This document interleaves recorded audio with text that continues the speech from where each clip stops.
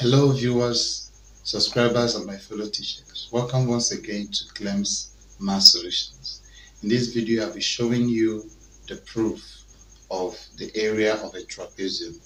You know the area of a trapezium, which is the half sum of the parallel sides times height. This is the parallel sides of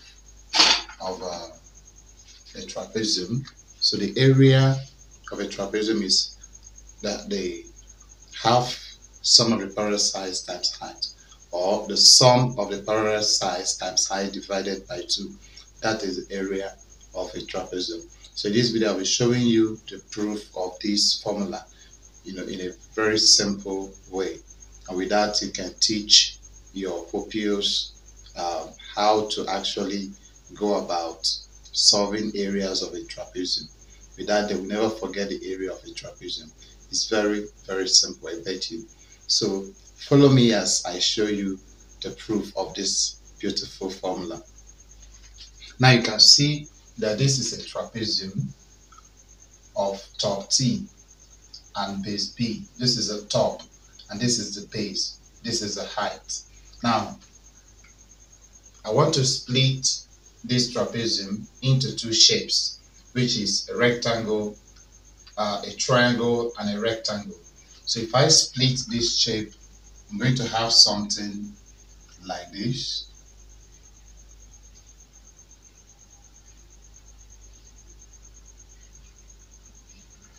Okay.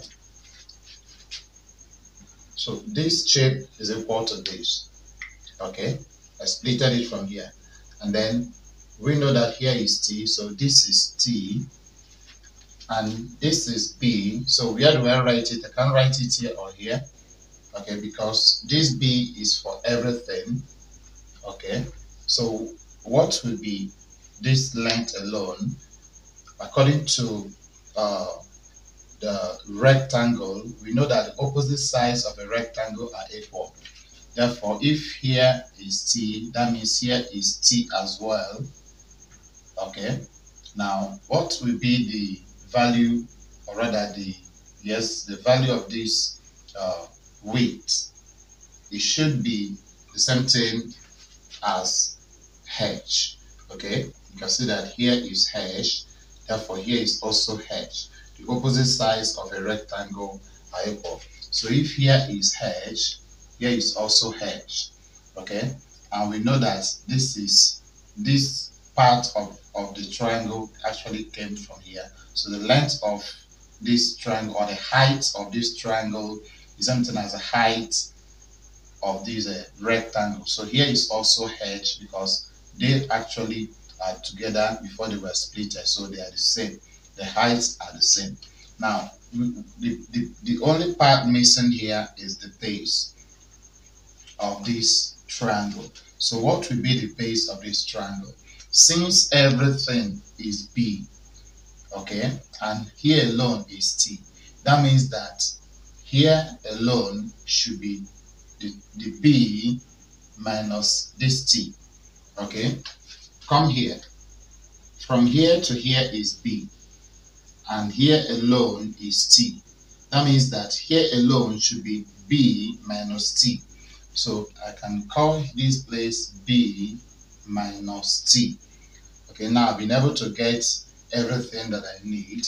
Now, this is a triangle, and we can actually find the area of this triangle.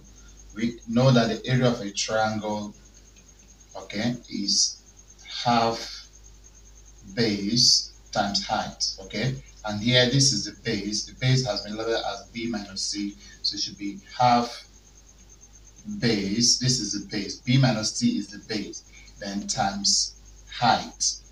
Now this is the area of this triangle. What's the area of this rectangle? We know that area of a rectangle is length times 2, which is T times h here. So this is T times h, which is something as TH. Okay, now we have found the area of a triangle and the area of the rectangle. That means we can actually find the area of this trapezium. How? By summing the two areas. the area of the triangle and the area of the rectangle. So the area of this trapezium will be the sum of these two areas, because these two shapes actually make up the trapezium. So we're going to sum them together, and if we do that, we're going to have half b minus t h plus th. Okay, t times h is th. So this is what we are going to have. Now we are going to simplify this formula right now by opening this bracket and then adding up everything. So this is going to be half, opening this bracket, we're going to have bh and th. H times b is what? bh minus h times t is th. Now we have plus th outside the bracket. So this is what we have. Okay. Now we are going to uh, actually open up this bracket to have that this is equal to bh minus th over 2, then plus th. Then we want to add these two things together, so we're going to resolve them into a common denominator. Okay, we have bh minus th over 2 plus th over 1. So we're going to resolve them into a common denominator by finding their LCM. And the LCM of 2 and 1 is 2. So we say 2 divided 2, it is 1, times bh minus th is going to give us bh minus th. Then we have plus, and 2 divide 1, just the process of adding fractions. So 1 divide 2 is 2 times th is 2th. Now this is where we are. Remember, this is the area. Okay. Now we have minus th and 2th here, which something as saying 2th minus th. Okay, so 2th minus th give us only 1th. So what we're going to have is that the area of this trapezium is equal to th plus bh. This is what we're getting from here.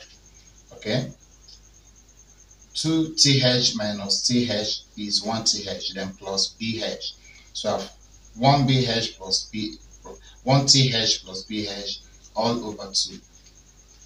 Now you can see that h is common in these two values. H is common, so we're going to factor h out.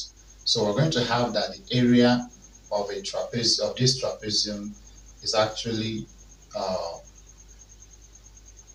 that is to say t plus b in bracket times h. Okay, if you open this bracket again, you're going to come back here and divide it by 2. Okay, which comes down to 1 over 2 t plus b h. So this is the formula for finding the area of a trapezium. So you can see that it's very simple. Thank you for watching, and may God bless you.